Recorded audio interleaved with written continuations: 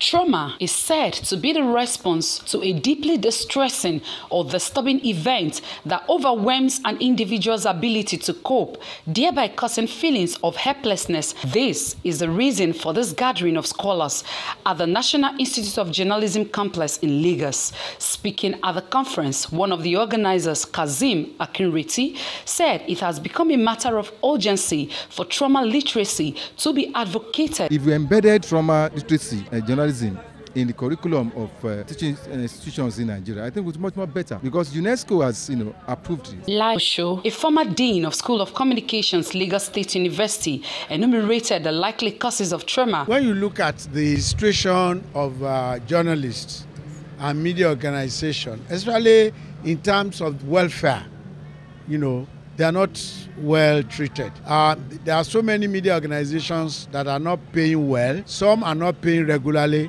And from even reports, some are not paying at all. And these are people that have families. They have to take care of their children, take care of themselves.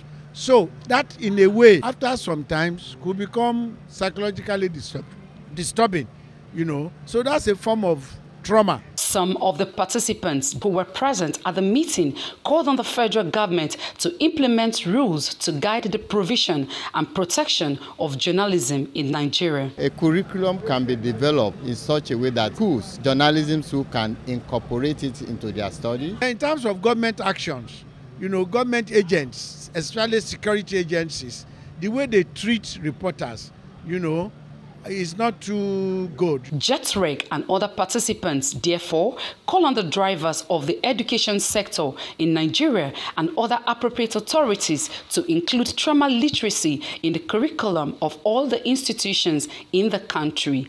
Amarachi Amushi, AIT News, Lagos.